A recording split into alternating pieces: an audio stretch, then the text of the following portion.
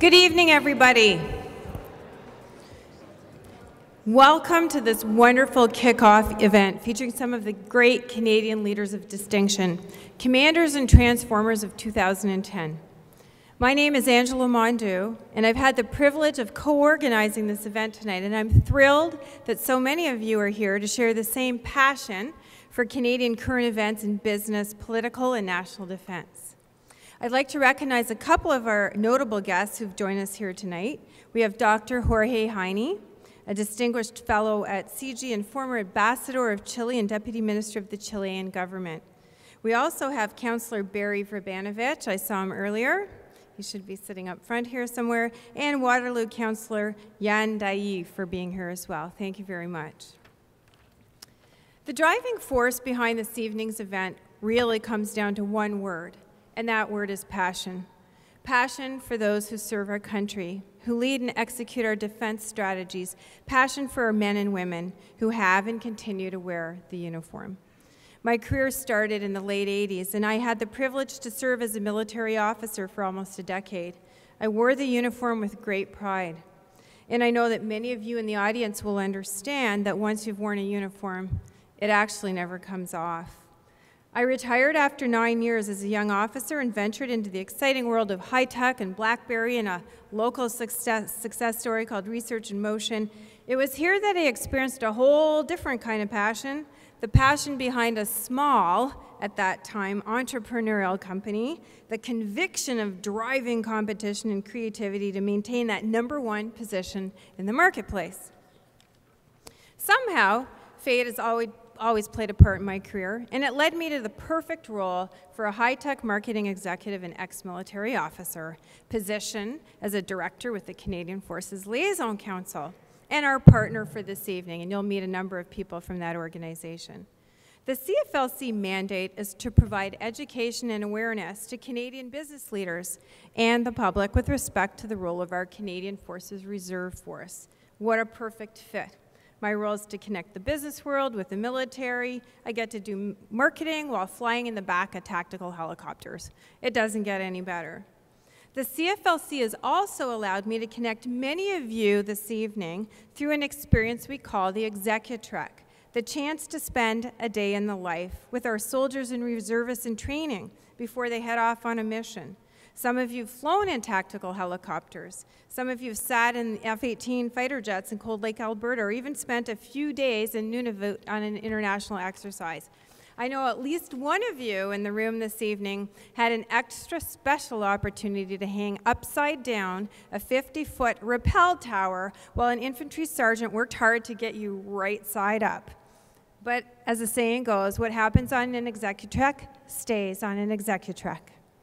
Well, 2 years ago, while sailing on a naval frigate from New York City to Halifax, told you the CFLC was a good gig for me, I was discussing with Rear Admiral Madison the latest naval challenge off the east coast of Africa and Canada's role in supporting NATO and the UN in dealing with pirates off the coast of Somalia. What struck me most was the discussion with the Admiral on business, economics, the impact on global security and sovereignty. It was during this discussion that I realized, wouldn't it be great to bring this type of conversation to Canadians across the country? The Commander and Transformers concept was born during that discussion. My vision was to provide that kind of discussion and bring it to a whole new level, to bring together Canadians from all walks of life, business leaders, academics, politicians, students, the entire public, and let you experience the influencers and decision makers, our commanders and transformers, who shape our country firsthand. This evening's wonderful event would not have been possible without the Canadian International Council of Waterloo, led by President Joan Eiler, sitting in the front row here. Thank you so much, Joan. And supported by Joan's CIC volunteer team, Allison Yankee and Jeff Burt. The CIC was established to strengthen Canada's foreign policy, and the CFIC was an absolutely perfect partner to launch our Commanders and Transformers event this evening. Also, the Center for International Governance and Innovation, this spectacular venue that you're sitting in this evening, and Collin Fitzpatrick and her team who've generously donated this venue for this wonderful function and backdrop for this evening. One last organization I wanted to highlight before we move on is Canada Company, represented here this evening by Bob Thompson. Launched in 2006, Canada Company has an incredible mandate to support the men, women, brothers, sisters, fathers, and mothers who belong to the Canadian Forces. Before the night's over, I encourage you to chat with Bob about Canada Company's incredible scholarship initiative for the kids of fallen soldiers, and please consider supporting this great cause this evening.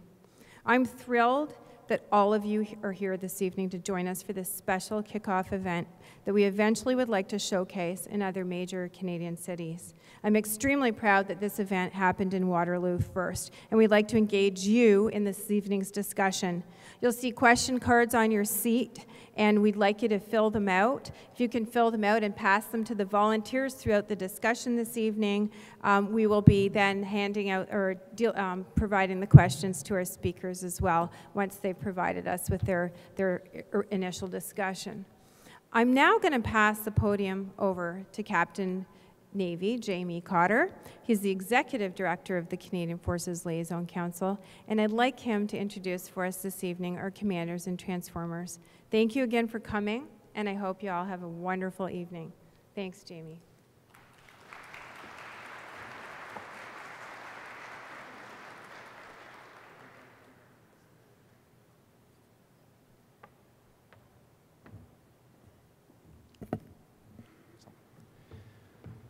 Councillors, General Collin, Captain Bertrand, Dr. Lackenbauer, distinguished guests, ladies and gentlemen, good evening.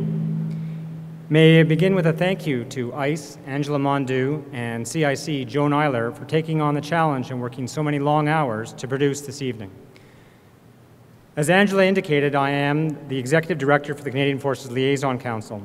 What is the Canadian Forces Liaison Council, you may ask? It is a network of volunteers across Canada, divided into 10 provincial councils, one council for the North. Each provincial chair sits on the National Council chaired by Mr. John Eaton. Your provincial council is chaired by none other than Mrs. Sonia Bada. These volunteers work tirelessly on behalf of the reserves to encourage businesses and educators to support reservists and reserve service. The council has been in existence for some 30 years. Through their efforts, many organizations have signed statements of support, but these days the trend is towards the development of a tailor-made military leave policy. Such a military leave policy is geared to the organization's needs and those of their reservists. This covenant goes beyond the provincial legislation, but is meaningful and specific to that organization's needs. The Council is supported in its efforts by a full-time secretariat in Ottawa and a network of part-time senior reservists dispersed across Canada, some of whom are here with us tonight.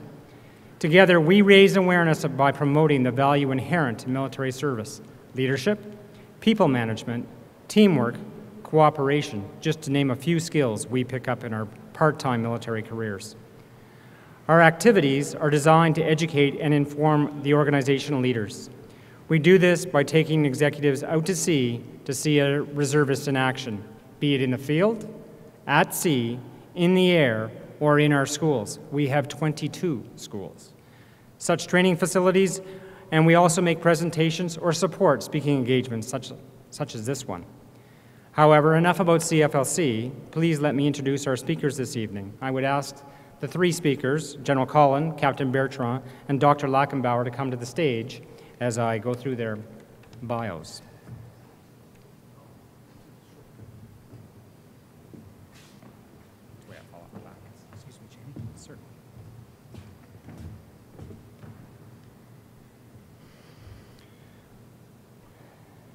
General Collin, currently the Chief of Staff for Canada Command, Canadian Forces Command, responsible for the defence of Canada and military aid to provincial governments and territories, is an armour officer by training. He has served in Europe, specifically in Bosnia and Germany. He has experience at the Strategic Headquarters and was responsible for the command of Joint Task Force Central, otherwise known as the Army of Ontario, where he was responsible for Army readiness and the conduct of all military domestic operations within Ontario. This summer, he was the military lead during the recent G8 and G20 events. Captain Bertrand, currently the Director of Strategic Communications on the Maritime Staff in Ottawa, Throughout his seagoing career, he has been involved in military operations as well as humanitarian assistance missions, where he deployed his ship, Annapolis, to Haiti in 1994. He has worked in a variety of headquarters functions, including serving as our naval attaché in Washington. My good friend, Dr. Whitney Lackenbauer, who will play a special role as the host for this evening's speeches. Whitney is an assistant professor of modern Canadian history at St. Jerome's University. He holds a PhD and an MA in history from the University of Calgary and a BA from the University of Waterloo. His current research institutes include Arctic sovereignty and security, Aboriginal peoples and warfare, and the environmental impacts of military activities. He has held research positions at many institutions, including the Arctic Institute of North America in Calgary, the Wilfrid Laurier Centre for Military and Strategic Disarmament Studies in Waterloo, and the Canadian Forces Leadership Institute in Kingston. One of Dr. Lackenbauer's most recent publications is Arctic Front, Defending Canada in the Far North. He is well-informed and passionate about his subject, the North. He is most suited to his challenge this evening. Dr. Lackenbauer?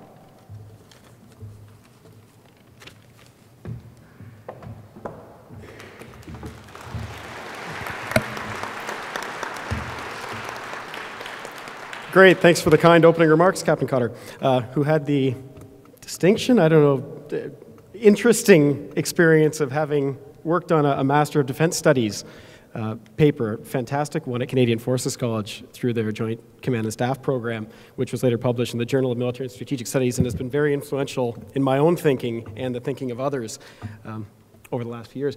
I thought I'd start things off by sort of taking us up, get a sense of just almost prepping the ground of what we're going to be working through tonight in terms of issues. And I've had a chance to prep the ground over the last 8 years quite a bit, particularly really from the tundra up, going out on operations with the Canadian Rangers from coast to coast to coast, and really getting a sense of the diversity of the North and also the really foundational issues that we're grappling with these days.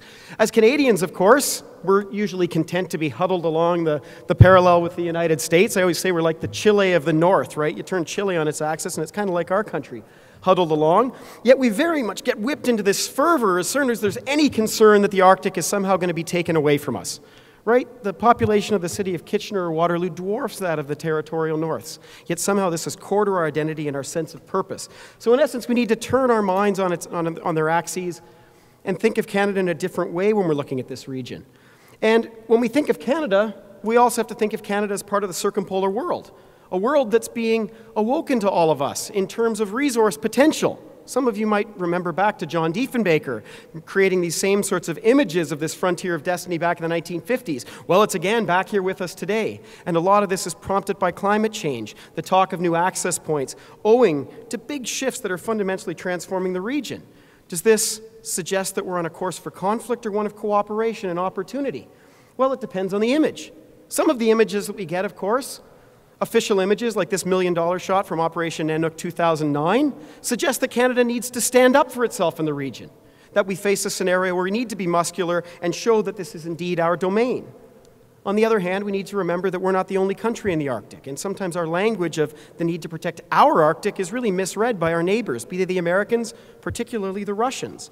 And maps like this talking about different Aboriginal peoples around the Arctic remind us sometimes our Southern Canadian views aren't the most representative. We've seen comforting frameworks come out of our national leaders at conferences like the one held in Ilulissat a couple of years ago, stating this talk of a lawless frontier in the Arctic is hogwash. There's an extensive framework that already exists here, and all of us coastal states will adhere to that framework in sorting out our overlapping claims. Don't get worried. But on the other hand, as we look to the future, we see the Arctic as part of a global network, be it land, be it sea, be it air. We see possibilities for challenges that can be quite ominous, challenges that certainly provoke us to following behind leadership that suggests we need to be firm, we need to show our resolve as a nation. And a Prime Minister's speech in February 2007 really lays out, I think, his formula for understanding both the Arctic and the role of the Canadian forces. Canadians are excited about the government asserting Canada's control and sovereignty. We believe that's one of the big reasons Canadians are excited and support our plans for the Canadian forces. I think it's practically and symbolically hugely important, much more than the dollars spent, and this is going to be a major legacy. So we're going to talk tonight about some of the issues. Do we envision a future where there will be stable funding for the Canadian forces in the Arctic? What does practically and symbolically important actually mean? Well, we're fortunate. We have Transformers commanders here with us who are going to tell us perhaps some of their thoughts on the symbolic nature of the Canadian Forces role, but definitely the practical nature of the Canadian Forces role, its mission, its future in the region. We've certainly heard a lot from the Prime Minister in the last 4 years, a northern strategy that's very much focused on a security strategy around this idea of use it or lose it, expanding the Canadian Rangers, ordering new Arctic offshore patrol vessels, building a new deepwater port, or at least leveraging one that used to exist, up at Nanisivik, launching satellites that even the Americans come to us to access when they're looking for intelligence on the north, and they always tell me that in Washington. Very valuable. Major exercises, constructing a Canadian Forces Arctic Training Center, construction of a polar icebreaker, Arctic response company groups that can go and respond to an emergency, a permanent reserve company up in Yellowknife. Big promises, big commitment, bold vision. Well, perhaps what we have is the Canada First Defence Strategy that identifies specifically the Arctic as one of the CF's core missions, which is key. Very much an emphasis. Also a promise that there's going to be stable, predictable funding and the right equipment and training. Obviously key considerations when we look to the future in the Arctic. Also as promise of this pillar of having excellence at home. The Canadian Forces must have the capacity to exercise control over and defend Canada's sovereignty. What does that mean? We're fortunate that in our conversation, perhaps we'll share some insights in how this is being interpreted. Certainly anything the Canadian Forces do must fit within a broader government strategy, and this was unveiled in July of 2009 based upon 4 pillars. Strengthen Canada's sovereignty, this is the one most commonly associated with the Canadian Forces. Also protecting environmental heritage, promoting economic and social development for the benefit of Northerners, and improving Northern governance. Well, how does this speak to the changes that are facing the entire circumpolar world? This document is unclear. Yes, we have boundaries that need to be worked out. This is going to take a while, but it's not a race. It's a collaborative process, a shared commitment to international law with our neighbors. The disputes over things like the Beaufort and Hans Island and the Northwest Passage, the document says, are actually well managed. We can agree to disagree over the status. At the end of the day, we're going to sit down and negotiate, but we're going to resolve anything in accordance with international law. Well, surely this is naive. What about those crazy Russians, right? Artur Chilangarov, some of you will remember 3 years ago, planting that titanium flag under the sea ice at the bed of the North Pole, saying this was an extension of Russia's continental shelf, right? North Pole belongs to us. Santa Claus, his postal code is ho, ho, ho, right? He's Canadian, for sure. What are the Russians signaling to us? They've got big development plans, huge development plans for the Arctic, particularly in the maritime domain, that are bold. And certainly there's questions whether these are feasible in light of their own lack of diversity in terms of their economy. But should we not be anticipating Russia being a belligerent in the region? We've heard senior members of their land forces saying we need to go set out training plans for troops that might be engaged in combat missions. Certainly Canada should be prepared then. What about these overflights that many of us have read about in the newspapers? Bomber flights that resumed 3 years ago, that we've had to scramble our jets to go and intercept, not in Canadian airspace. That was a little bit of a fumble on the part of the Minister of National Defence when he said that, but outside of our airspace. Nevertheless, Russian bombers flying directly beeline for our airspace understandably causes us jitters. And certainly our Minister of Foreign Affairs, in identifying Canada as an energy superpower and an Arctic superpower, I mean, big, bold words, says, of course, we need to take our responsibilities seriously. That's why we have to stand up to aggressive Russian behavior, make sure our northern security is preserved, and the Canadian forces have a real role to play in defending our sovereignty. How does the world see this? Well, here's a bit of a sensational article out of Pravda, I say tongue-in-cheek with you, but in March 2010, what does Prime Minister Harper have in common with the Minister of Defence? He shares a sinister, hypocritical and belligerent discourse bordering on the lunatic fringe of the international community. Yet Canada's newfound megalomania is the least of Russia's worry. How can climate change in the Arctic threaten her national security? From Canada, Russia has become used to seeing and hearing positions of sheer arrogance, unadulterated insolence, and provocative intrusion. What these statements hide is Canada's nervousness at the fact that international law backs up Russia's claim to a hefty slice of the Arctic, and that international law will favor Russia in delineating the new Arctic boundaries. I don't think this is the way we perceive of ourselves. Is this the message that we're projecting? And are we the little dog yapping over the pole at the Russian bear, which really possesses the power, and if it chose, could come and gobble us up in a heartbeat? Well, senior members of the Canadian Forces assure us this is not the case. Vice Admiral McFadden, Chief of the Maritime Staff, I think, presented a very sobering speech in Washington in April of 2010 saying, let me be clear, we do not see a conventional military threat in the Arctic in the foreseeable future. We'll talk about what the foreseeable future is and how the Canadian Forces undertakes planning, anticipates threats. But certainly, Admiral McFadden said the real challenges in the region are related to safety and security. What does that mean in terms of the Canadian Forces? Well, our Arctic foreign policy certainly suggests that our vision should be a positive one. It's one based upon stable, rules-based region with clearly defined boundaries, dynamic economic growth and trade, vibrant northern communities, healthy and productive ecosystems. Obviously, variables that must factor into the way the Canadian Forces operates. We don't anticipate any military challenges, is the key. And we've seen international cooperation this year. Bilateral front, Canada and Denmark, right? Two arch enemies over Hans Island, sitting down and working out a memorandum of understanding on Arctic defense, security, and operational cooperation. We've seen Russia and Norway reach a boundary agreement on continental shelf that had been simmering for more than 40 years. The Arctic Council is in the process of creating a binding search and rescue instrument. We've seen the International Maritime Organization make great strides towards a mandatory polar code to make sure that ships all have to adhere to a common international set of regulations. What role does this play for NATO as well?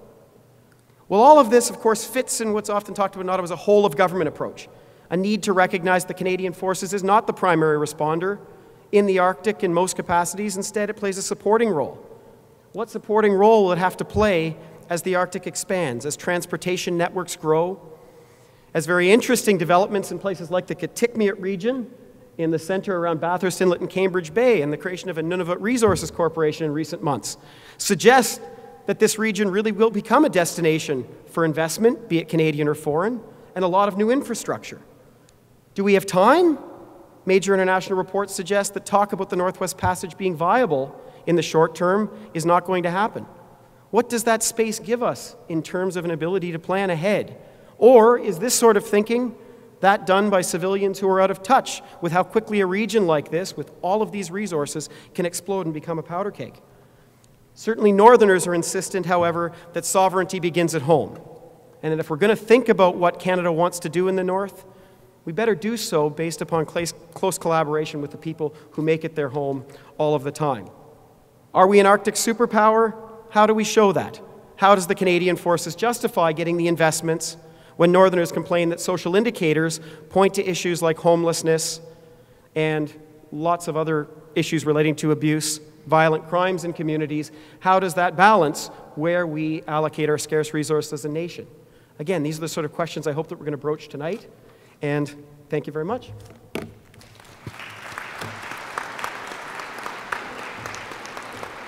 I'll now turn the microphone over to General Collin.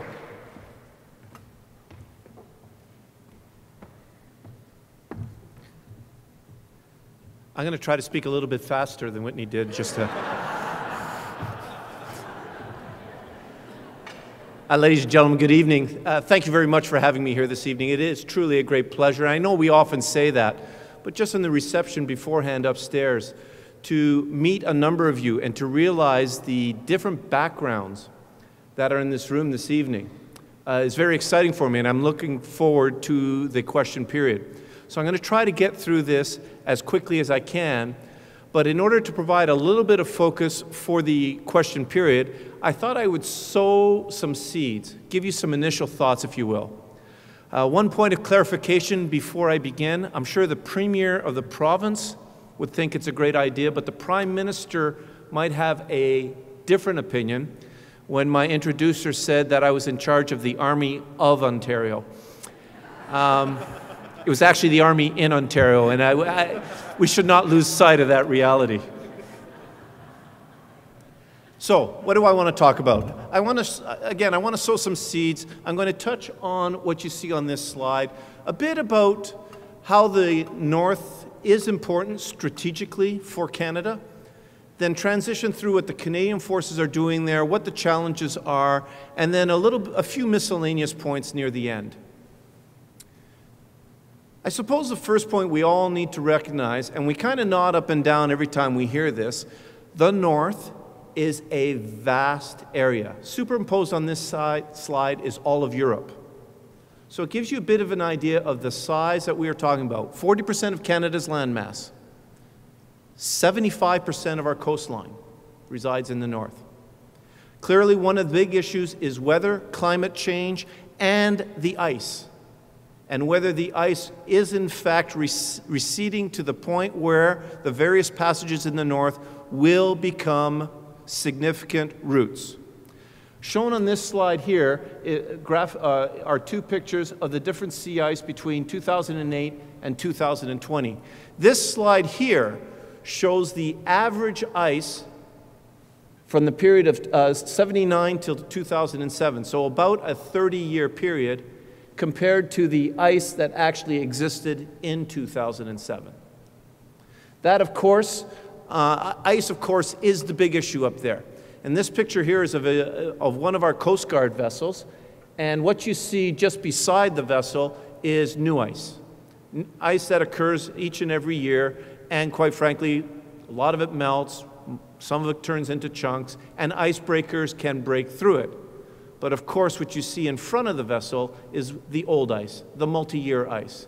And there isn't an icebreaker known to mankind that could deal with large parts of that situation. So whether or not the ice does or does not exist is a significant factor within the North. There are a number of different passages that exist. The Northwest Passage we always talk about, but I would also like to highlight to you the Northern Sea route on the other side of the Arctic, which is in fact shorter and more easily navigated. The point to these routes is, for example, if you want to take something from Europe to Southeast Asia, you can get all sorts of estimates, but the trip will probably cost you in the neighborhood of $1 million less and 40% less in terms of time. A very significant economic consideration. Staying with economics for a while, if I was to quote Rumsfeld, we don't know what we don't know. This map here from a Government of Canada Northern Strategy shows the current resources when it comes to minerals. The point I want to make on this map is note the amount of blue. The blue is the geological mapping that does not meet current standards. In other words, we haven't mapped it to even determine the potential of resources. Only those areas in green are where we actually have mapped to a point where we can actually determine the potential. So again, how much is there in the North? We really don't know. What we do know is that it is growing exponentially. And this slide here, I'm not going to speak to any details on it, gives you a bit of an idea of the various companies and organizations that are working to exploit the mineral deposits in the North. And this grows each and every year. Same thing for oil and gas. This slide again shows you what has been properly mapped and not mapped in the North. This slide shows you the current activities of the various oil and gas companies. In 2007 alone, over $400 million was used just for exploration of oil and gas minerals in Canada's North.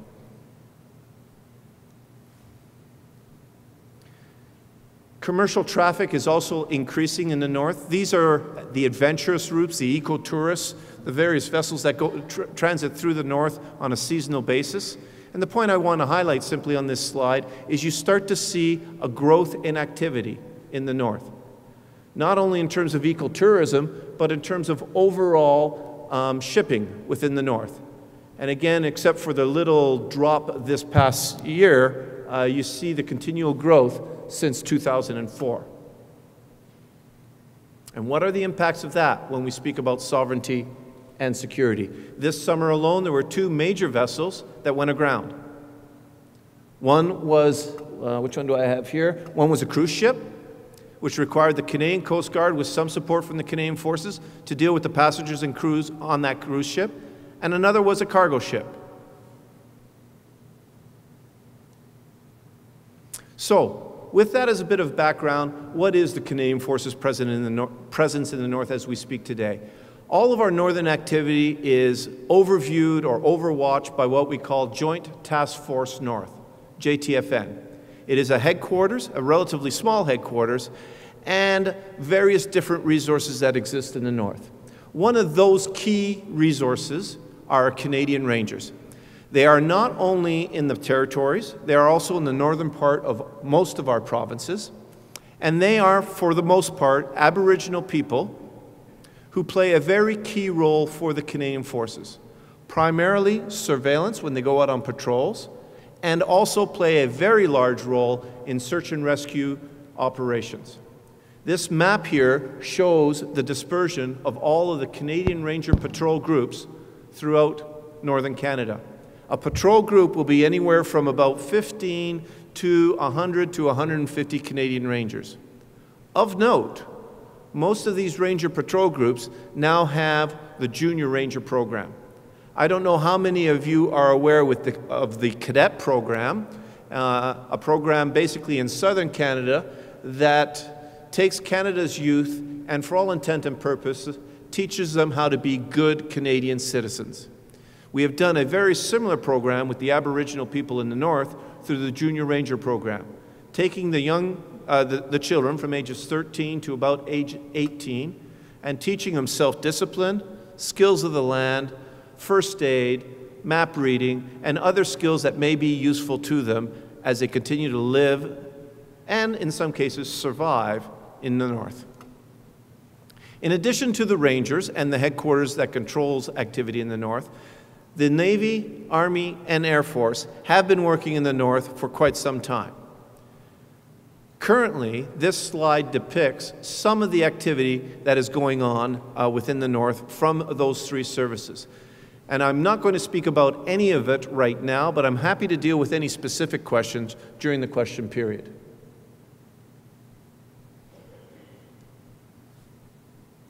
In addition to a presence in the north through various elements of the Canadian Forces, we do train quite extensively in the north.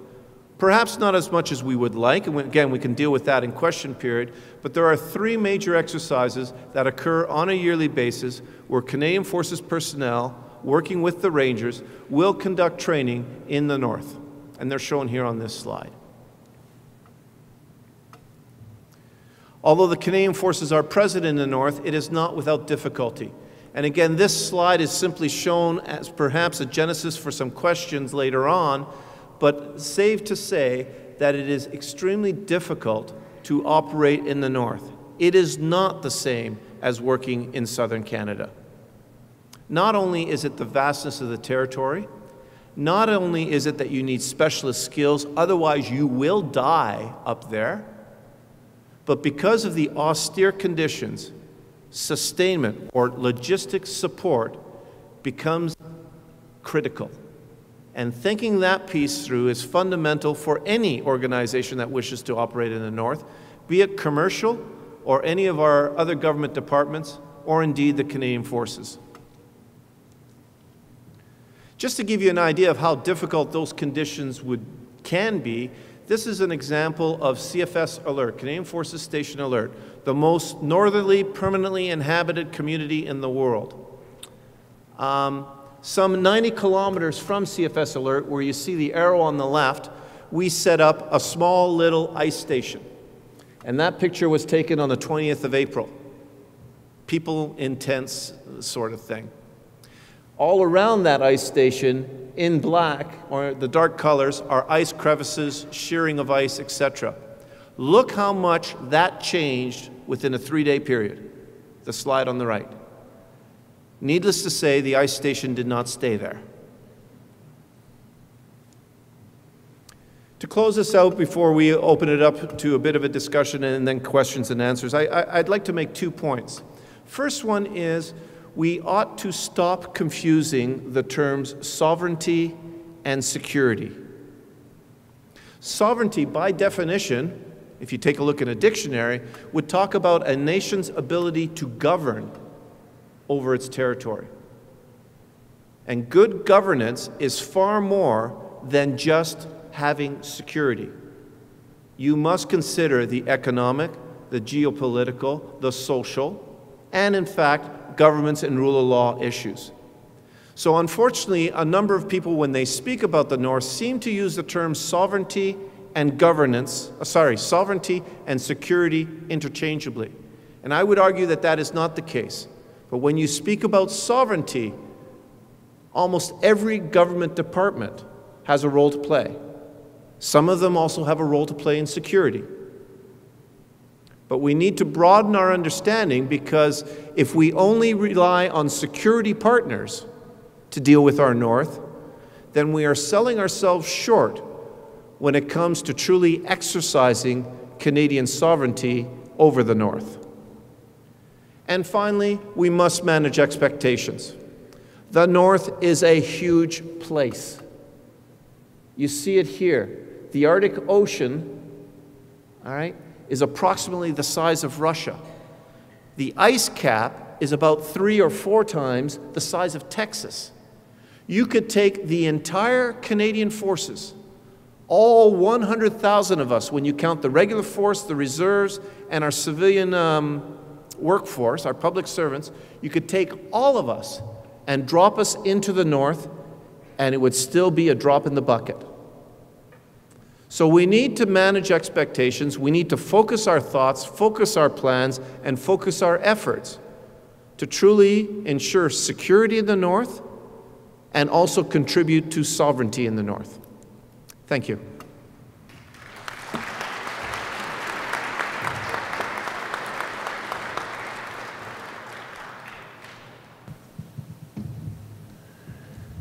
So the way we're gonna, I guess we've already kicked this off, but the way we're gonna follow up for the next little while is I'm gonna pose a series of questions. We're gonna have a free-flowing discussion, almost a dining room, living room conversation, hopefully, about some of the issues that have been raised and some of the broader issues relating to the Canadian forces in the Arctic. So I guess to pick up on your last point that you introduced in terms of expectation management, and dealing with a region that's obviously filled with a profound amount of uncertainty, given the changing conditions. How, from a planning perspective, a strategic planning perspective, does the Canadian forces interpret the idea of the need to provide a presence? You called on the need for focus, given that it's such a vast region, 40% of Canada's landmass. How is that interpreted? Well, I think the first thing we need to do is define presence.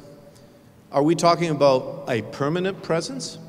Or are we talking about the ability to be where we need to be when the situation arises? That is not 100% clear, depending on who you speak to. At the end of the day, I think it's going to be a bit of a combination of both.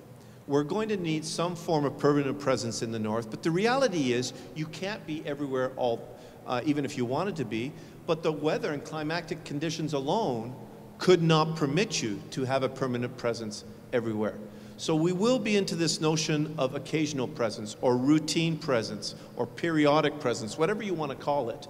And then the real trick will be being at the right place at the right time, or having sufficient warning so that you can be at the right place at the right time. And that leads into all of the discussions about having proper surveillance of the North, being able to know what's going on in the North so that we do have the ability to react. I mean, if we take a look at the Navy alone, and I'll let Serge comment on for a moment, they are very limited in terms of when they can be up there. And even with the new Arctic Offshore Patrol ship, although that will be an increased capability, they still won't be able to be everywhere throughout the seasons. Serge. Thank you very much, sir. The comments about being able to understand what's going on in our 3 major ocean spaces, and in particular in the Arctic, we have a huge problem of scale. A very small Canadian forces, as General Collin pointed out, but an approach to understanding what is going on in the approaches to Canada, its oceanic and aerospace domains, in order to be able to take the resources that are available to the whole of government and getting them to the right place at the right time. When I was in the first half of my career, preparing for the possibility of conflict with the Soviet Union, a possibility that we were working hard to prevent and luckily never occurred. The understanding of what was going on in our ocean and airspaces was fundamentally different than it is now. A merchant ship was something to be protected in getting supplies from North America to Europe. Nowadays, a merchant ship is something that we have to understand is presumed to be not secure or a potential threat until we determine otherwise. You saw the figures that General Collin indicated in terms of the several dozens or so of vessels that are in the north. In the Atlantic and the Pacific, we're talking about thousands of vessels. And we no longer just need to know where they are and where they're headed. But in today's age, with a much more comprehensive set of challenges and threats to our societies that 9/11 demonstrated very potently to the world, we need to understand, where's that vessel, where was it loaded? What's on its manifest? Where is it going? If it's a vessel of specific interest, what's its layout? What kind of machinery arrangements?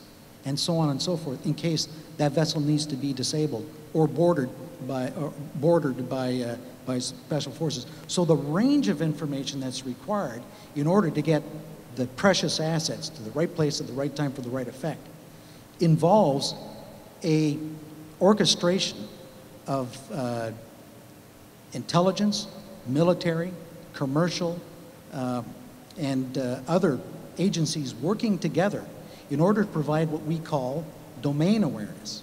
And that's one of the things that, one of the areas in which Canada has demonstrated world leadership. We have people coming from all over the world to understand how we in Canada provide maritime domain awareness for operations in all of our ocean and air approaches. A couple of questions flowing out of that. First of all, you're setting up scenarios where we need to be able to bring desired effects to a particular situation. What sort of scenario are we anticipating? We looked at those stats showing an increase in volume, still very modest levels. We'd often tie this to sovereignty, although I don't know what the stats are, but they're incredibly small ships that don't report. Even when the Nordreg system, the reporting system that Canada had in place was voluntary, the response rates were well above 95%. Even with tempo of increased activity projected over the next 5 to 10 years, is there an escalating threat? And you're bringing up, post 9/11 terrorism.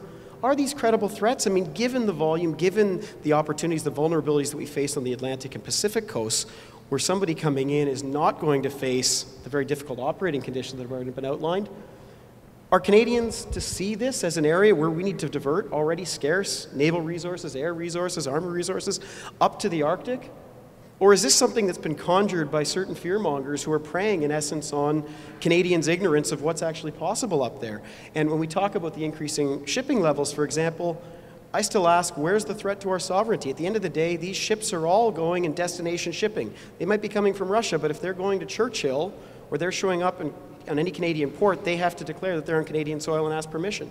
So I guess I sort of ask, what are the scenarios that we're planning for to justify this increased domain awareness, and that would set the Arctic apart from just what we're doing as normal business practices in the rest of the country? Right. Well, as Admiral McFadden mentioned, there is no recognized conventional military threat to Canada from the north or through the north. And I think most people in academia would agree with that. Our government certainly agrees with that, and the Canadian Forces recognizes that. We have this saying called the strategic corporal. That one corporal in Afghanistan who takes the one shot at the wrong time and it reaches the front page of the Globe and Mail. I would suggest to you that what happens in the north has strategic effect, even though it's incredibly small scale. So the one ship that runs aground and spills 100 liters of crude oil into the Arctic will have strategic effect. People will pay attention. In the large scheme of things, how does that compare to what happened in the Gulf of Mexico this last summer with the major oil spill? It is insignificant. Yes, it will have significant effect on the ecosystems, etc., but in terms of scale, as you suggest, it's non-comparable. But it will have strategic effect because immediately it will lead to discussions about whether we are exercising sovereignty, whether we can exercise security of the North, etc. So we, the Canadian Forces, and our other government departments need to be able to show that we can react to incidents in the North, no matter how small they might be, because the strategic impact of not doing that is profound. Well, it's interesting. I think those are really important points. I guess part of my question back to you then is you phrase it in terms of Canadian Forces and government departments. Is it more appropriate to push other government departments before Canadian Forces? Because the scenarios that you're discussing, even with an oil spill, why would the Canadian Forces want to take primary responsibility for responding? This sounds to me something that civilian agencies should have responsibility for. So when we talk about expectations, which you left us with as your final thought, I mean, does the CF, and again, I have to be careful I ask this question, can you clarify what precisely the Canadian Forces' role is in these security and safety scenarios that are being laid out? Because to me, it's not unclear that you need to have a military capability. In most cases, almost in all cases, whatever were to develop in the North, the Canadian Forces would not be the lead agency. If you're talking about, for example, a ship that runs aground, the Canadian Coast Guard is responsible for maritime search and rescue. The Canadian Forces are not. If there's an environmental concern, Environment Canada is responsible, not us. If there are illegal migrants, it would be Canadian Border Services, not us. However, the reality in the North is that it is so difficult to live and operate in the North that a lot of these agencies require assistance, require support. And this is where the Canadian Forces comes into the fold. We can offer logistics support, we can offer transportation support, and we can offer operators to assist in whatever is going on. So if there is a major maritime disaster in the North, it is the Canadian Coast Guard, without doubt, and this is very clear-cut, that would have the lead. But the Canadian Coast Guard, in and of themselves, would not be able to deal with it. They would require the assistance of the Canadian Forces. So almost any scenario that you could portray up in the North, be it safety, security, or actual defense, unless it is very small, it will need to be a whole of government response. No one agency has the wherewithal to deal with it. So that being said, and following this through, there's a discussion then, no conventional military threat. This is where we're sort of agreeing, short term.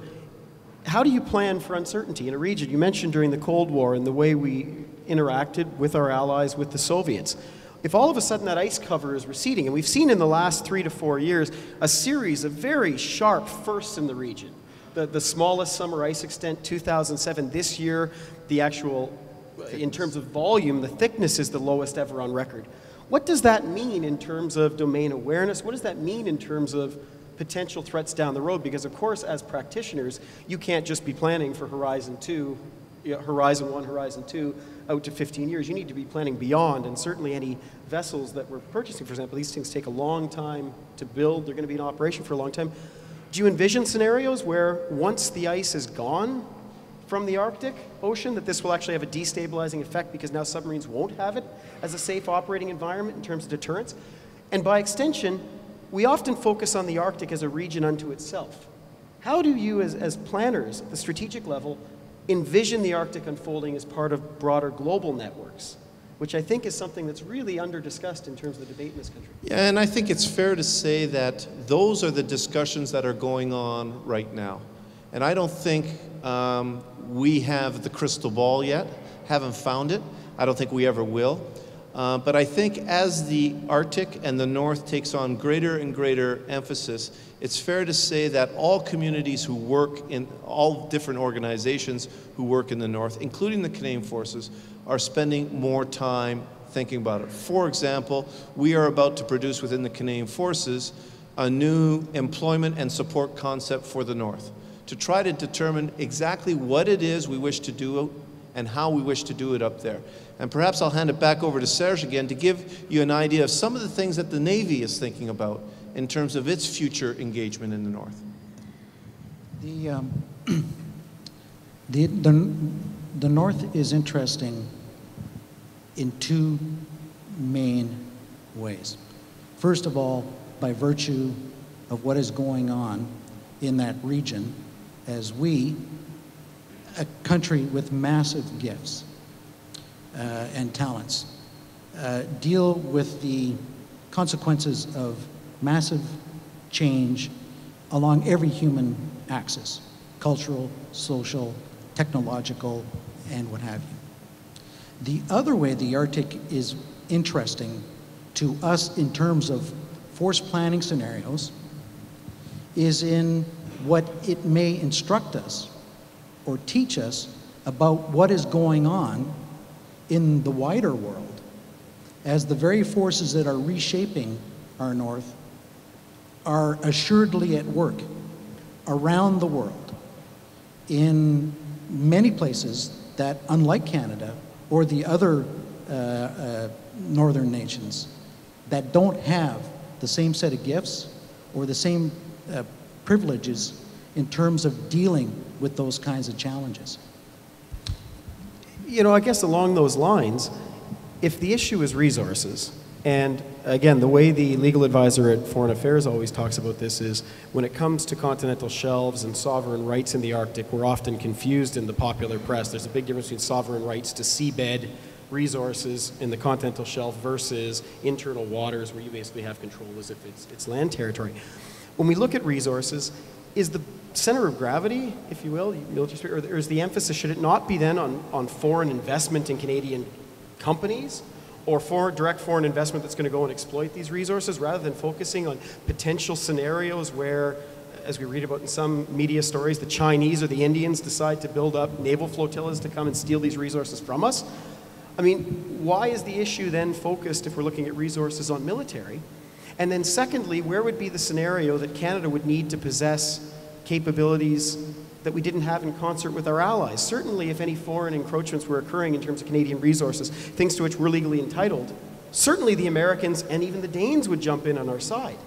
So I guess part of my question is, we've seen strong rhetoric saying use it or lose it. We've seen a Canada First defense strategy that I've said often sort of looks like it's a Canada-only defense strategy. Where are the opportunities for planning with our allies? And in terms of the resource issues, given the uncertainty in the region, are we not actually, by focusing on military aspects of potential risks in the North, not destabilizing the region to such an extent where there's uncertainty, so you're certainly going to discourage any investment? So in one breath, we're talking about the Canadian Arctic as this untapped frontier, you know, the source of our future destiny economically, but then we're creating these scenarios that actually make it scary, so no one in their right mind, unless you have a lot of money, probably not in Canada, and you're going to take a real high-risk venture, you're going to steer clear of the region. Yeah, a couple of ideas fit in there. I actually don't think we are focusing on major security threats to any companies that wish to exploit resources in the North. I don't think we are at all. There's certainly rhetoric about that, but we pay attention to the amount of development that's going on in the North because there are significant second and third order effects to those developments.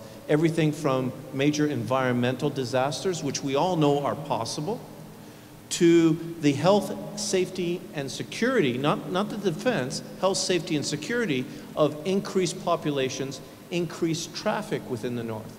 And it doesn't take much to develop a scenario where, for example, in the dead of winter, a major mining company up in the North has a major fire in its installation, and all of a sudden you have 50 to 100 workers, and that's really all you'd be talking about, who have no power, very little food, and no protection from the elements. And how does the government of Canada deal with that? And again, because we are so dispersed, and because operating up there is so difficult, even for 50 to 100 people who are in distress, it would probably need to be a whole of government operation to deal with that. And the same thing with environmental concerns. So we pay very much attention to what's going on in the North. Because of the second and third order effects, and I've only given you a couple, those second and third order effects extend to our international partners. Search and rescue, as an example, there's very clear definitions as to which nations will take on which responsibilities in the North, and those will be further refined in the coming years. There is the idea of international cooperation for humanitarian assistance and disaster relief. Applies throughout the world, applies equally in the North. So Canada has stated that wherever it makes sense to do so, that we wish to take an international approach to operations in the North. That should not be surprising to Canadians. Throughout our history, we have relied on alliances and coalitions and international cooperation to assure our sovereignty and to help those who cannot help themselves. So this is nothing new for Canada as a nation. Just a second before you carry on. General Collin made a very key point that bears repeating when he talked about the relationship between sovereignty and security, and he mentioned the word governance. When we look at the challenges in the North, what we are talking about is a regulated environment, one in which the rule of law obtains for both ourselves and our partners, one in which those spaces are to be used lawfully and denied to those who would use it for unlawful purpose. We're talking about the ability to safeguard the environment and to ensure the sustainable and safe exploitation of those resources that are up there. Those are the kinds of things that defense planners talk about, which we take for granted in the Atlantic and the Pacific, in which Canadians expect us to be able to assist in regulating those environments, and we will assuredly be supporting the regulation of our North. But certainly our key allies have a very different legal interpretation of the Northwest Passage than we do. Canada has maintained officially since 1985 that these are internal waters subject to the full suite of Canadian sovereignty, all of our governance, all of our regulations. The Americans, European Union, other maritime nations are very adamant to say this is an international strait. It contains two bodies of high seas, which means whether it's been used or not in the past, it can be used, and therefore it's open. And one of your professors at U.S. Navy War College is quite insistent, James Kraska, on these points. How do you manage that from a strategic planning perspective? I mean, clearly here we have a fundamental disagreement with our key ally and neighbor. How has this worked? Well, certainly within the foreign affairs policy statement on the North, they downplay that issue. They believe it will eventually come to a negotiated settlement, or that we will continue to agree to disagree, but we will manage it accordingly. From a Canadian Forces point of view, quite frankly, it doesn't matter a whole lot. I mean, whether it is an international strait or not, if there are ships in distress or ships that are not following international law of the sea or whatever, then from a security point of view, that will have to be dealt with. And the Canadian Forces may or may not have a role in that.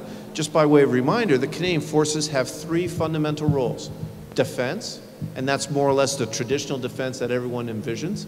But we do have mandated roles to play in security and in safety within this country.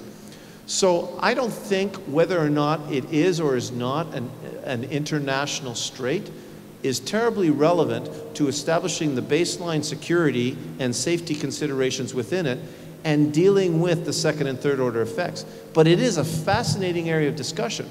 Apparently there's a communications company out there that wants to invest $1.2 billion to actually lay a fiber optic cable from Asia to Europe through the Northwest Passage.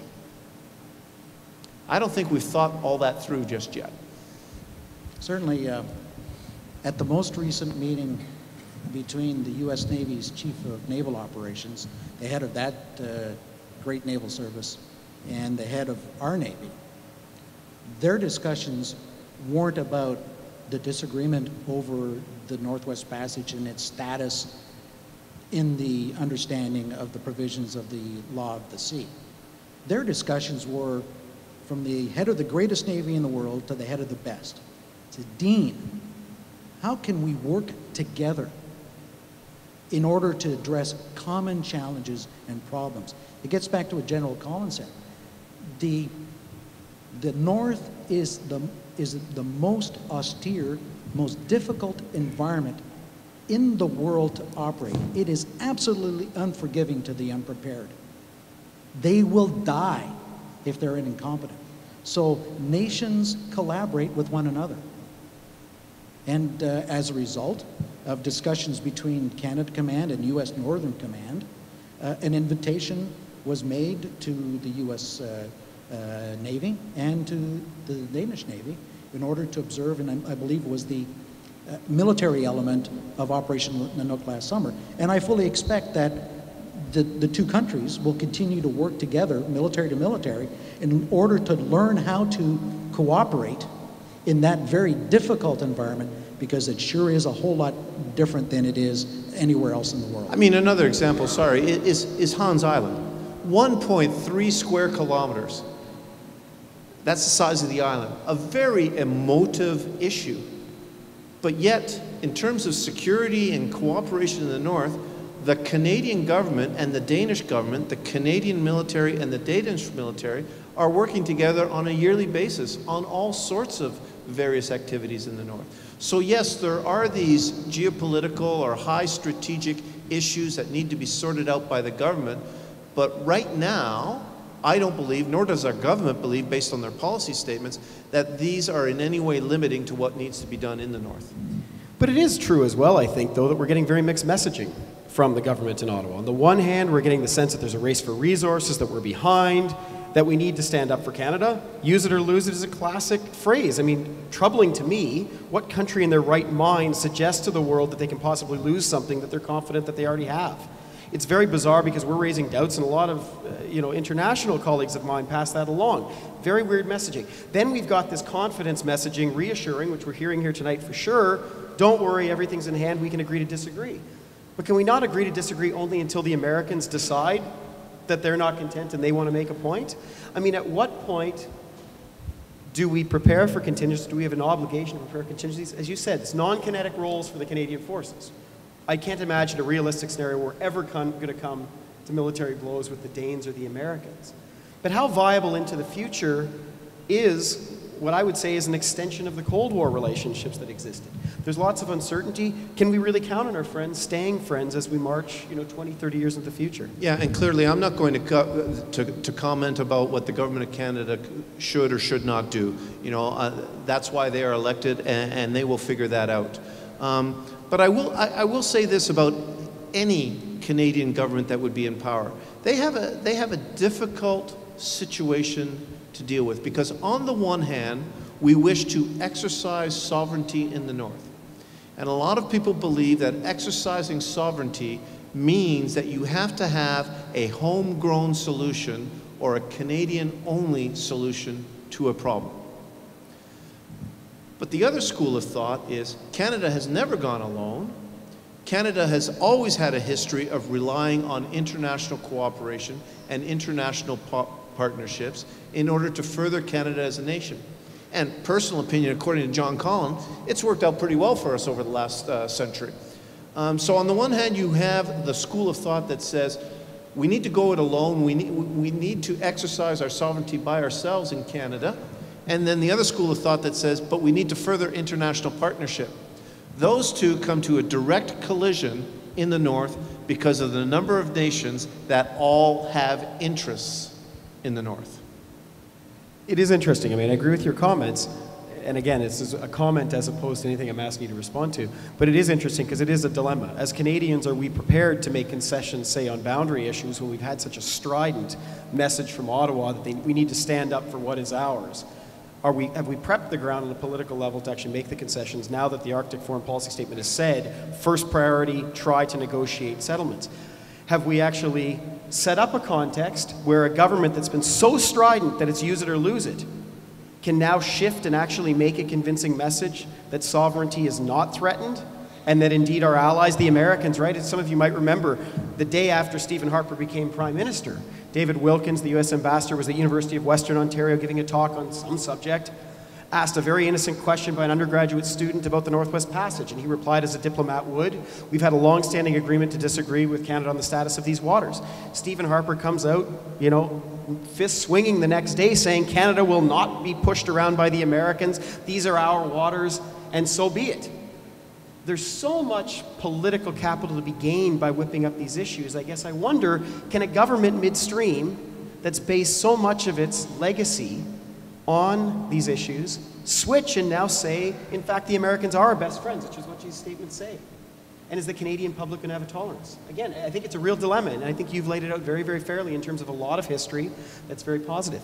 We've been talking here about secondary and tertiary effects, and I wonder if you have any thoughts in terms of how the latest emphasis on Canadian force operations in the North may affect Northerners. We have on the one hand a recent report co-authored by Dean of Arts at University of Waterloo, Ken Coates, through the Federation of Canadian Municipalities, saying that the military should be the backbone of the new North.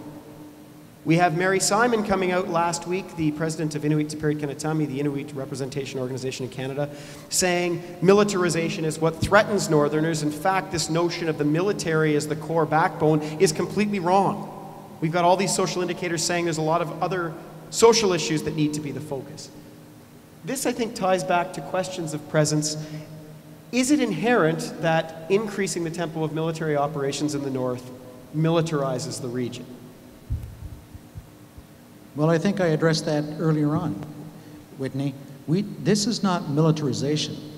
This is regulation. Look around the world at where you see coastal states that are able to regulate matters in their own approaches, their air approaches and their maritime spaces. These are well-governed places where business can be done, where people can expect the protection of the law, because coastal states are in a position to do that. There are parts of the world where those basic sets of protections have broken down. Off the Horn of Africa, failed state of Somalia, we are dealing in the international community with the consequences of an unregulated environment, one that is beyond the pale of law. In the Gulf of Guinea, studies have indicated that the 10 or so coastal states in the west coast of Africa have lost in the order of $100 billion US in the last decade because they are unable to regulate their coastal areas that the international law provides to them. That's $100 billion that doesn't go into the pockets of their citizens, that doesn't allow the governments to address the very real challenges and concerns that they have in developing their societies.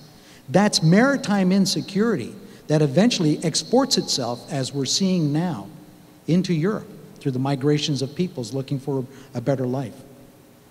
Regulation. Regulated commons are fundamental to the way this world works. And so what we're talking about in terms of the domestic context as a coastal state applies right across the world. For a naval officer, there is absolutely no difference in my global perspective between what happens at home and what happens abroad. We operate on a single ice sheet that covers 70% of the globe. And what happens over there matters over here. We have an army that is doing magnificent work in Afghanistan because what mattered in that country matters here. Those are the kinds of things that we're trying to deal with and talking about. Whitney, I would like to touch quickly on, you talked about second and third order effects. And I think this is a fundamental point that we all need to recognize as we move forward. And this is tough work to figure out. But I'll give you a couple examples of where we need to be careful, and we truly need to think this through. We've talked about an increased presence in the North, be it military or other government departments. Well, if you were to take another 50 people, it's not a lot, but take another 50 people and plop it into some of these northern communities, you would completely discombobulate their entire way of life.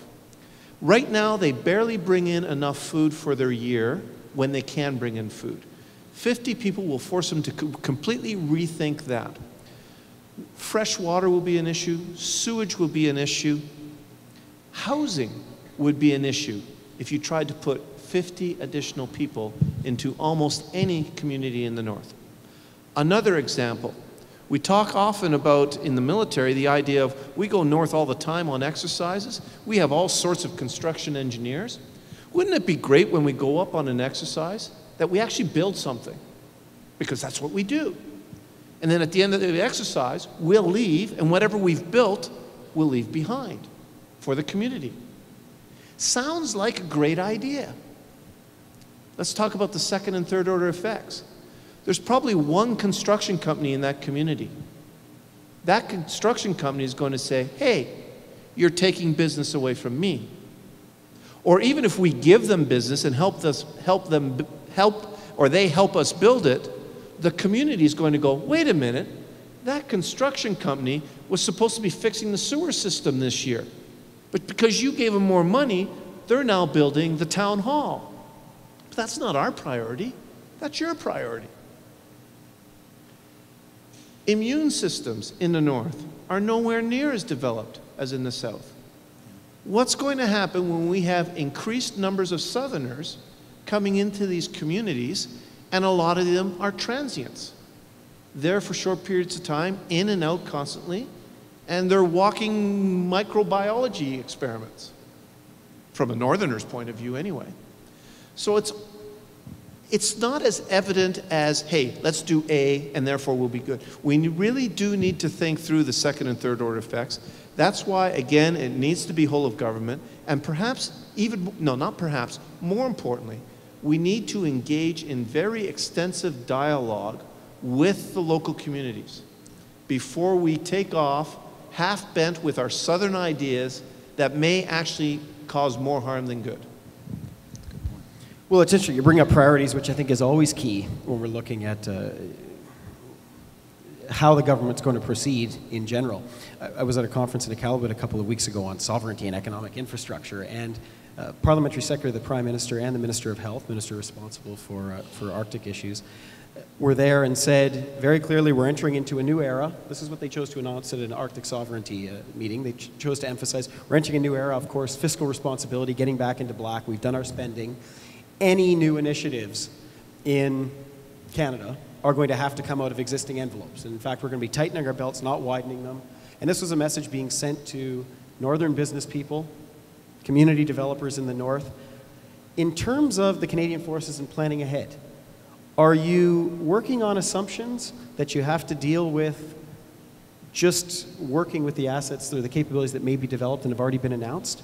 Or are there plans for increased or further developments down the road? And I think of things, we talk about logistics and support, we can look at 50 people going into a community and definitely damaging that community potentially. At the same time, if you have replenishment vessels that are ice strengthened, theoretically, you could actually support communities in different ways. Or if you had bigger runways that were hardened and could support globemasters, you could actually bring in supplies more expediently to the north.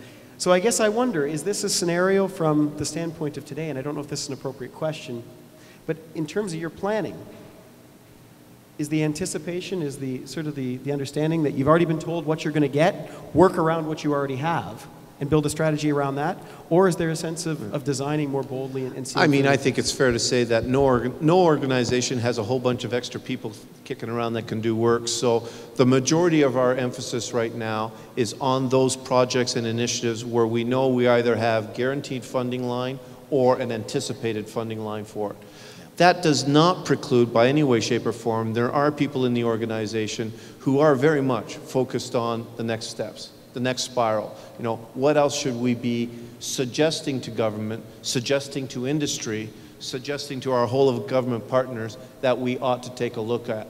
But there's no doubt that the priority in terms of getting the job done is on those projects where we have an announced funding line or an anticipated announced funding line. And we are working in a resource-constrained environment. Of that, there is no doubt.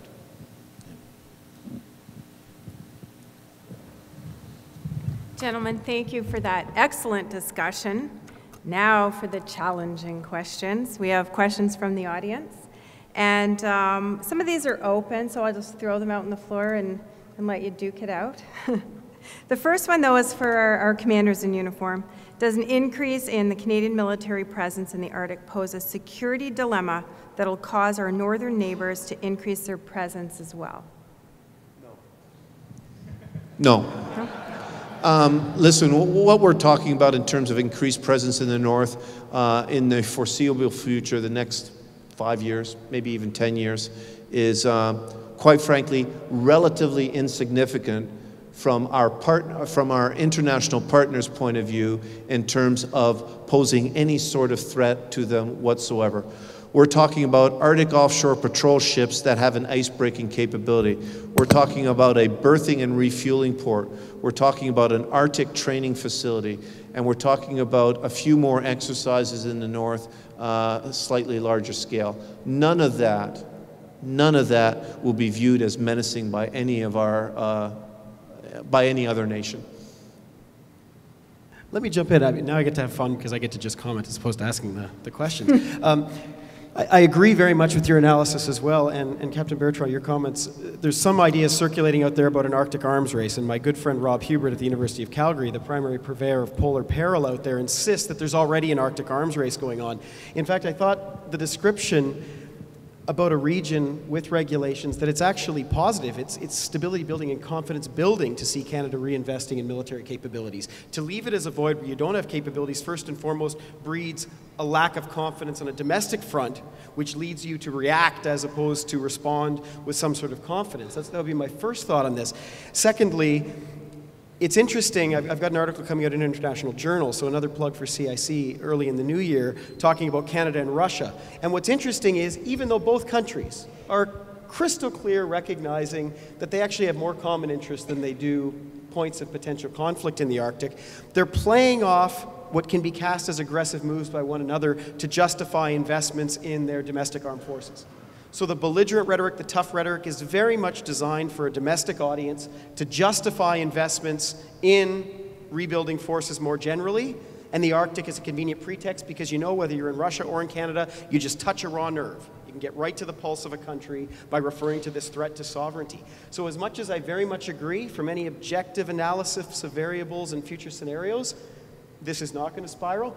Again, there's a political layer of messaging to all of this that if you're sitting in the Prime Minister's office in Canada and saying, you know, this can be a legacy of my government, one of the reasons why Canadians are interested in reinvesting in Canadian forces is because they're interested in their Arctic, what's the political incentive to downplaying the cause for alarm? You're downplaying the rationale for investing in the Canadian forces, which is a legacy project. Again, I just put that out there as food for thought because I think it plays into these broader ideas. And obviously I'm not asking for a comment on that. You're not going to get one. We might not get, oh, sorry, go ahead. I think there's an important thing to understand about the Arctic as a part of the globe. One of the reasons that we are confident that issues will be resolved through the rule of law and by diplomats is because, fundamentally, all the national interests of the 5 Arctic coastal states are aligned. This is unique in the world. There are other parts of the world where fundamental national interests are potentially in collision. But in the Arctic, where you recall the slides that were put up by both Whitney and General Collin. If you look at where those resources are to be found, they are all to be found in a way that the international law, the Article 76, the legal extension of the continental shelf, and so on, most of the resources, if not all of them, already fall in well-regulated manner to the coastal states themselves. So there is this is not a wild gold rush or the opening of the West without a framework of collaboration. The framework is already there. Most of the resources are to be found there, are already well accounted for in that international treaty, the United Nations Convention on the Law of the Sea. And it is in the deep vested interests of all the coastal states to make sure that they play by the rules of the game. That is not the case everywhere else in the world. And one of the areas that we should be looking at carefully as Canadians is how similar issues over oceanic resources, for example, are being played out in the South China Sea, where not all the partners view the international law or have the same level of vested interest. And it's there that the potential for confrontation is very real. That will need to be managed very, very carefully by the states there and supported by the international community. But certainly every expectation in the North is that it will be regulated, it won't be militarized, and our differences, such as they are, will be dealt with through the due process of international law. Thank you. This one's heading in a little bit of a different direction, bit of a hot topic. In the post-Cold War era, why does the government say we need the new F-35 fighters to defend our northern sovereignty? Throw that one out there.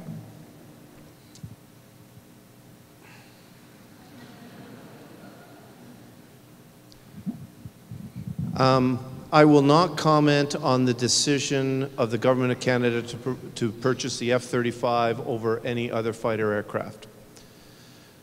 The reality of the day is that our current fighter aircraft, the F-18, will eventually cease to be a useful fighter aircraft because it will simply reach the end of its lifespan. I mean, and that applies to any piece of equipment on the face of the planet. We don't keep cars for 100 years. Aircraft have a lifespan as well. So what is beyond refute is that our current fighter aircraft will at some point or another cease to be useful. What is equally clear is if Canada does wish to exercise its defense of its homeland, that some form of platform in the air that can intercept things coming in from the air, identify them, and if necessary, shoot them down is required. Sounds a lot like a fighter aircraft. So there's very little debate in the military community that we require a fighter aircraft. Beyond that, you can get into all sorts of debates, and procurement of major military equipment is always political because there is regional benefits, regional economic benefits that need to be considered. There is cooperation with our allies that needs to be considered. There is sharing of technology considerations. The list goes on and on and on. So we in the military don't kid ourselves. We know that any Crown project, any major purchase of equipment is going to be political. Therefore, it is up to the politicians to make those sorts of decisions. We identify the requirement, and the politicians take it from there. Whitney's got his hand up. Well, just following up, I think that's a very fair and solid answer. And when we look at, again, I'm going to dance around the issue of procurement as well. Those are political decisions at the end of the day. When we look at the effects, there's a bigger debate out there as to whether or not, I guess, we need to have jet fighters. I mean, I'm very strongly on the side of yes, and you do need a replacement. And again, not being in uniform, I can say, show me the better alternative to the F-35 and maybe I'll consider. But so far from what I've seen, this is a completely appropriate choice. Maybe the procurement process ruffles some political feathers, have a political debate about it. But at the end of the day, is this a platform that's going to be useful? Sure. Is it a particularly Arctic-oriented platform, which is what we're largely hearing in the media?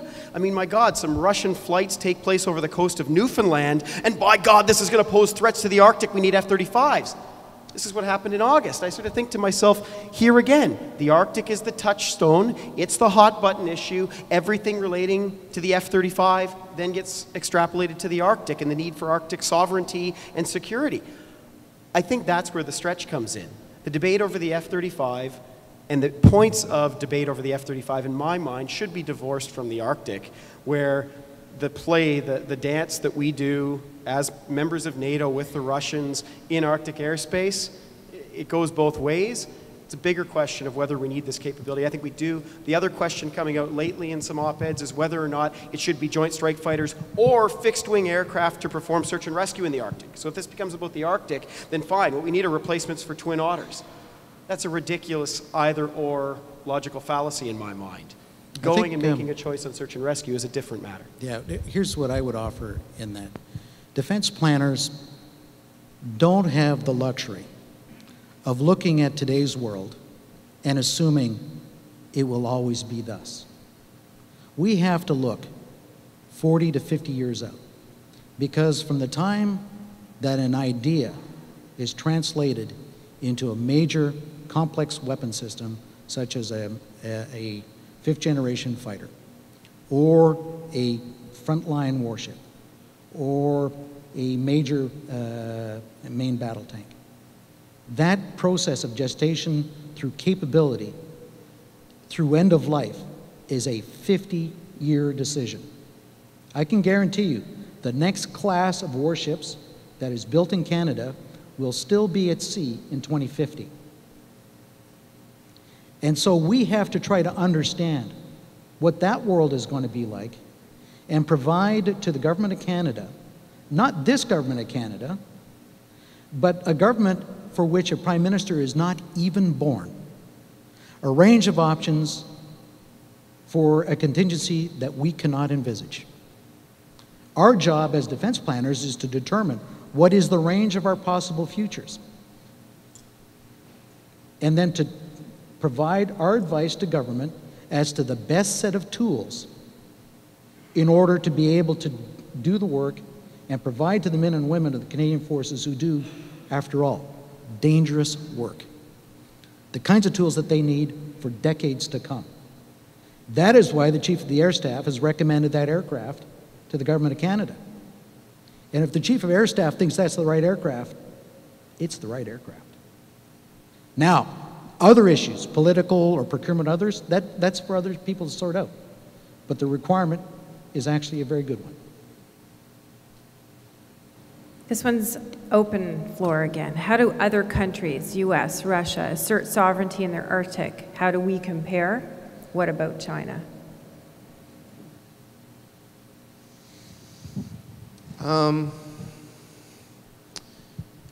Canada Command, the organization that I'm with that is responsible for all things military in the Arctic, works very closely with an organization in the States called Northern Command.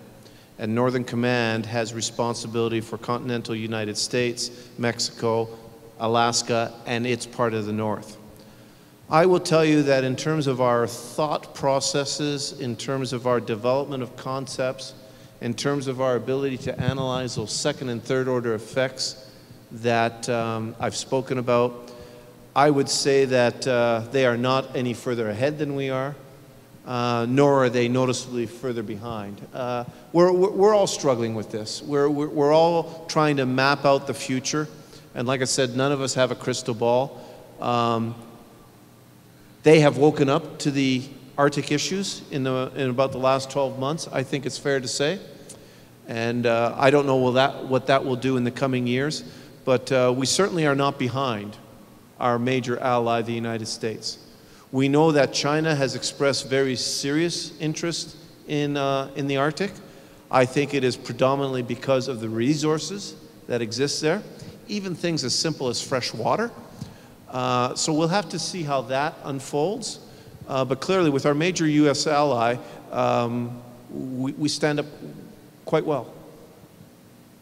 Yeah, I would offer that in many ways, the way that we orchestrate the actions of all members of the federal family with a mandate in protection of our ocean approaches, that Canada is looked to by many other states as a model of how you bring together in an integrated manner a set of effects that involves a whole bunch of people for which we support.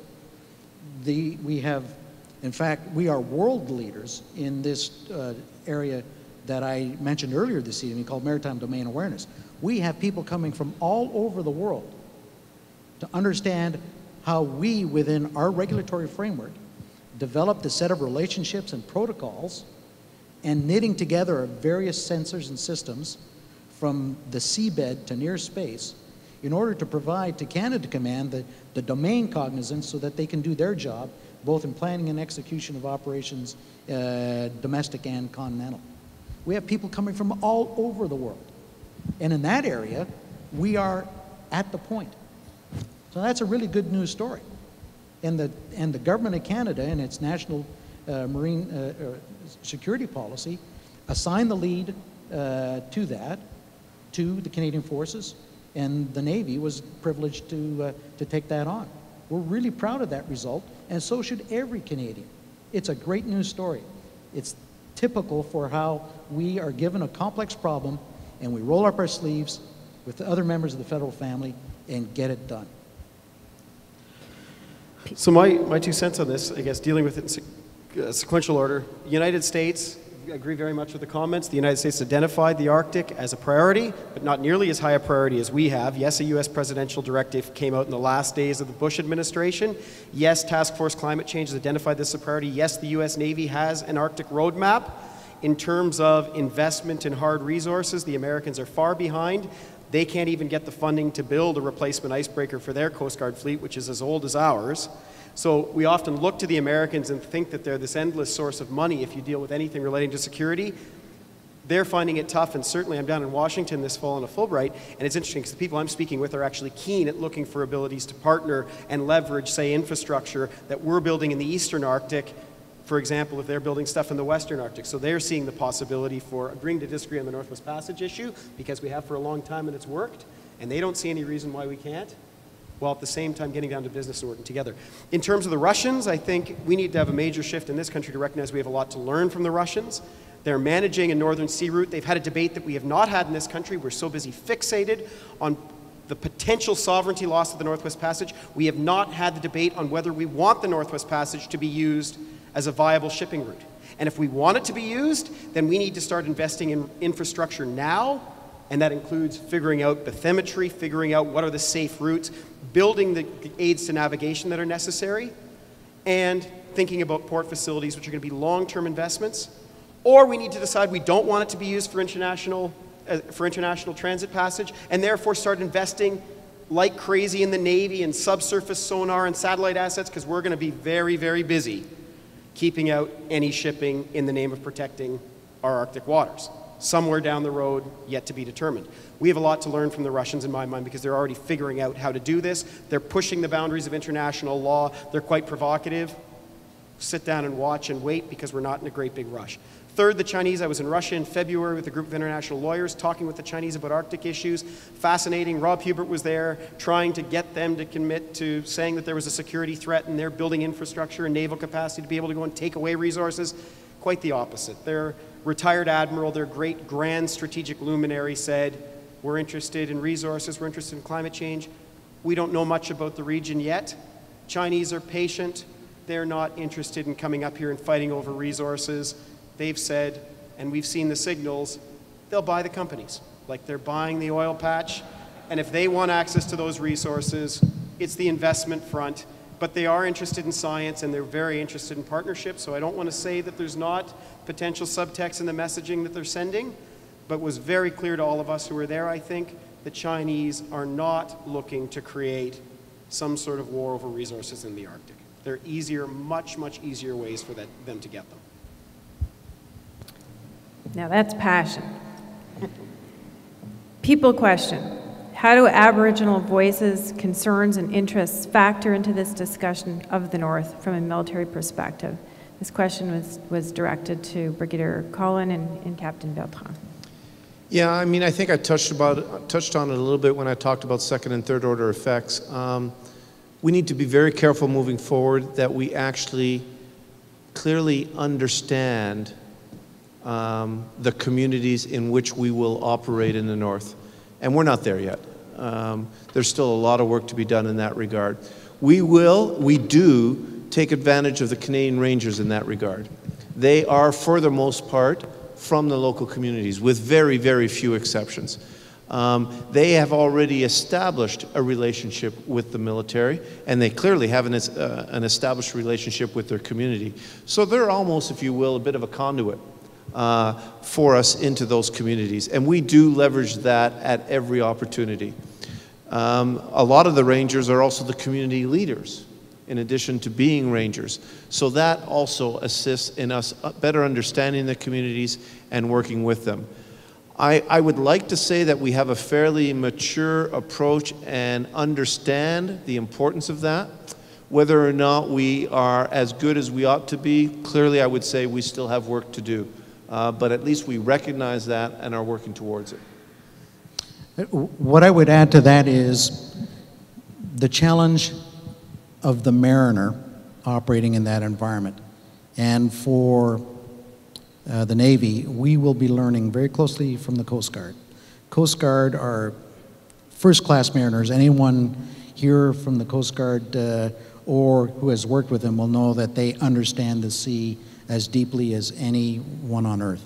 And moreover, they understand our northern waters and working in Arctic ice better than anybody else in the world.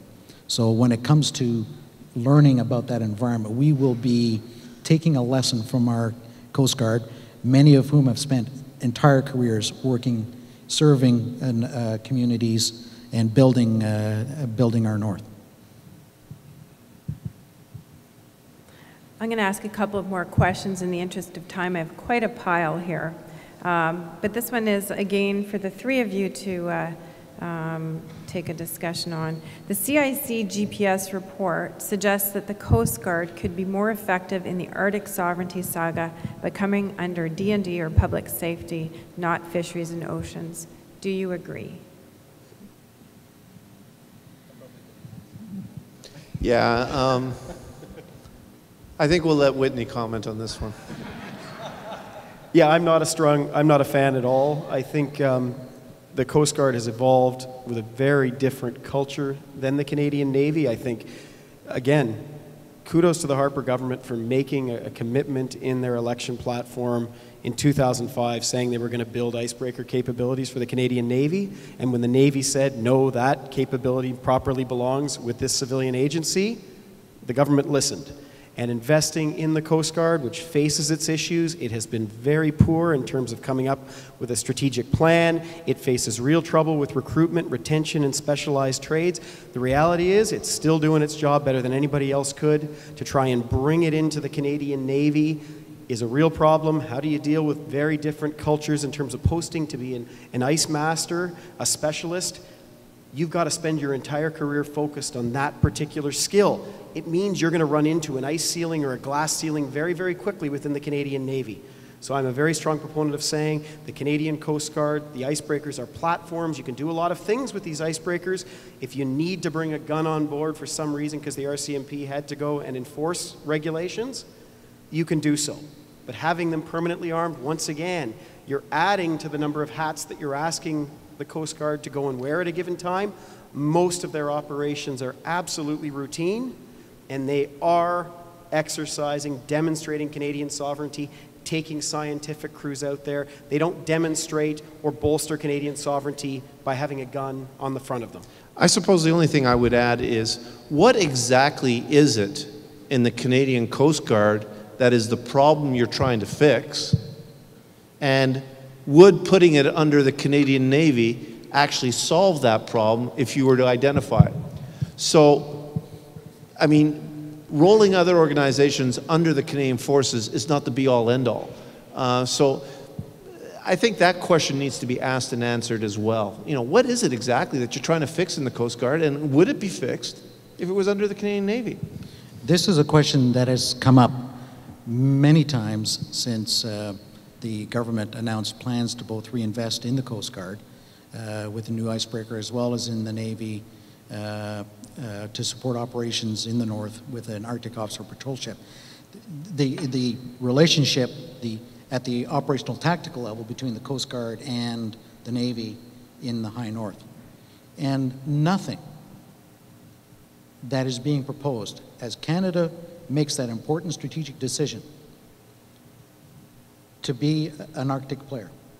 Nothing in any of that suggests that the foundation, the framework of interdepartmental relationships, that basic responsibilities for enforcement, nothing of that is going to change with latitude. And recall what I said, what we do in the Pacific and Atlantic is viewed everywhere around the world with admiration. We've got a winning model. The key is, how do we take that winning model and transplant it thousands of kilometers to the north? Because things that work well, 200 kilometers to the west of Victoria, or 150 miles southeast of Halifax, are not going to work well in the north. The protocols and how we operate with one another will change significantly. But the basic fundamental obligations that we have as an arm of government will not change vis-a-vis those of the Canadian Coast Guard. And one of the reasons that we are doing these exercises and operations that are conducted by Canada Command is try to figure out how we change the protocols to be as effective in that most difficult environment, as close to operating on the dark side of the moon as you can get anywhere on the face of this planet. That's why we're up there, is to try to figure out how to do what we already know how to do well south. Any final remarks, General Collin? Well, first of all, I'll mention that I plan on sticking around for a while after we close out this evening. And certainly the emphasis tonight, rightfully so, has been on the North. If there are other questions that interest you about the Canadian Forces that you haven't had an opportunity to ask, either on the North or on other issues, more than happy to be approached after this plenary session and answer as best as I can. On the subject at hand, I think I would simply mention that there's still a lot of thought that needs to go on into exactly how the government will exercise sovereignty in the North. And I mean sovereignty by the definition I exposed at the beginning, not just security, but socioeconomic, geopolitical, rule of law, etc. We have a lot still to learn. Back to we don't know what we don't know yet. But I think it's fair to say that almost without exception, or perhaps without exception, all federal government departments are now starting to place more and more emphasis on the North and the Arctic, because our government has told us to do so, but also because we recognize the issues that are at play there. So I think over the next few years, you're going to see continued evolution, not revolution, but evolution in what we do in the North. I would strongly try to dissuade individuals who want to take this to the revolutionary platform. I've heard a lot of comments recently about how we need all sorts of new and different governance structures, that we need different regulatory procedures, that we need different relationships between the various federal government departments, different statutes, different responsibilities. I don't buy off on any of that, actually.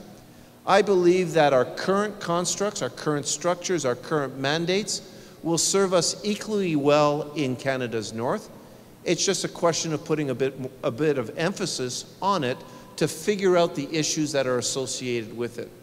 So I don't think we're into revolution. I don't think we're into panic mode. I don't think there's a sense of urgency that would require us to run around with our hair on fire. But I do think we need to spend some time thinking through the issues and mapping out the way ahead. And that's exactly what we're doing now. Bertrand, anything from you? Final remarks? Yeah. When I was 17 years old, I went to the North for the first time. I was a Hastings and Prince Edward A Company man at the time. And we deployed for about a month period on an exercise called New Viking. And I wasn't ready for that experience, having lived in the South for my young life.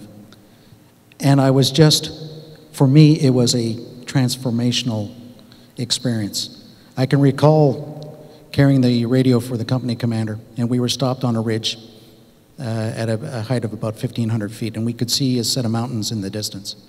And we wanted to know how far away they were. And so I unfolded the map, and we couldn't see them. We thought they were about 10, 12, maybe 15 kilometers away. And we kept unfolding the map, and it turned out that what we were looking at was 80 kilometers away, but the air so pristine, so clear of pollution, that they looked just a fraction of that distance. Later that day, the company stopped and drank the waters from the bottom of a glacier. Waters that had been in solid form perhaps for millennia, and that we were drinking for the first time. Water from the time of Christ. You know, when we sing the national anthem, True North, Strong and Free, that resonates for all of us in the same way that when Americans sing The Rocket's Red Glare. The Arctic occupies a strong place in all our hearts. As General Collin said, it now must occupy equally a strong place in our minds and indeed in our pocketbooks as we become an Arctic state. Thank you. And Dr. Lackenbauer.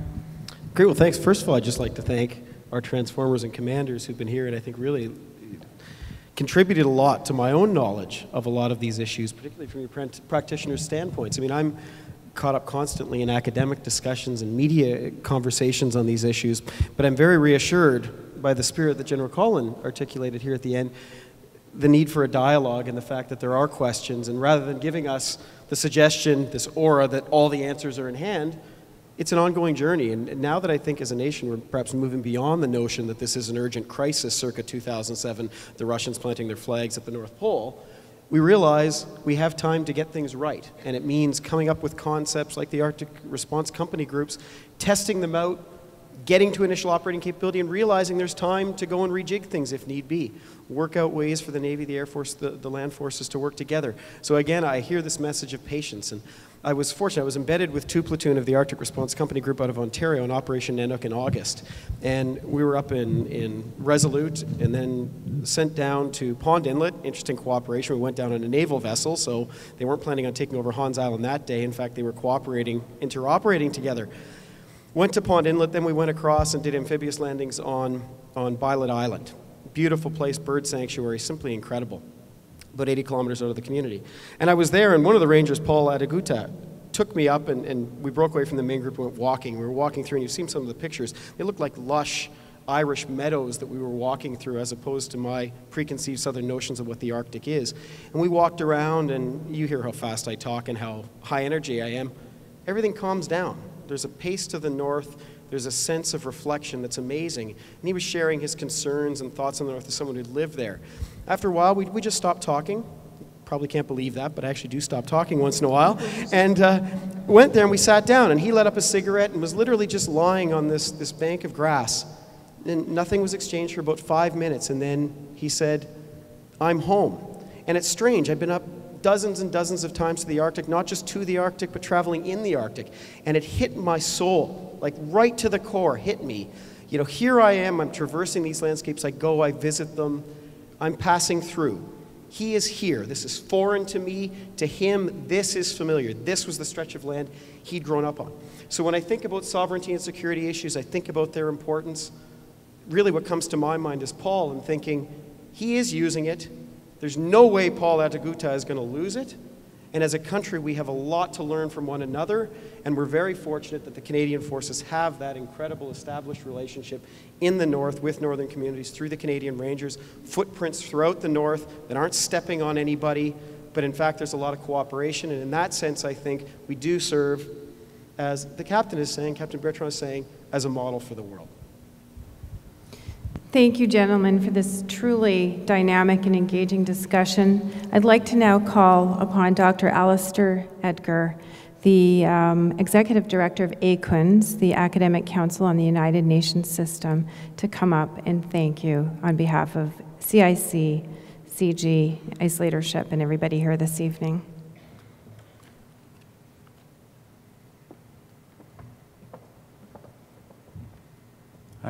I don't need to list all of the organizations because they've been mentioned several times, but I do want to say I'm a professor at Wilfrid Laurier University with a research connection here at CG. Very pleased to be a member of the Canadian International Council. This has been a really interesting evening for me. I've come from sitting behind a desk raising funds and organizing conferences to get out in the evening and listen to a really excellent conversation this evening. It's nice to come to an event which isn't also prepared papers. It's a real conversation between experts, practitioners, and academics. It's a great mix. I'm very happy that this kind of conversation is taking place. I'm very pleased to see how many people have come out to listen to the talk today. So on behalf of Canadian International Council, I want to thank CG for giving us the facilities. I want to thank our speakers, our participants today, Brigadier-General Collin, Captain Bertrand, Whitney Lackenbauer, and I'd like to call Joan to come up and make a presentation to our speakers. Thank you.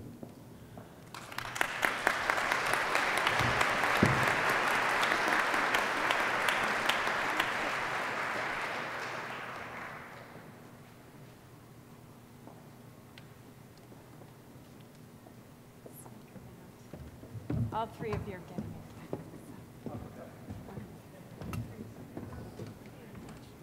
Thank you very much.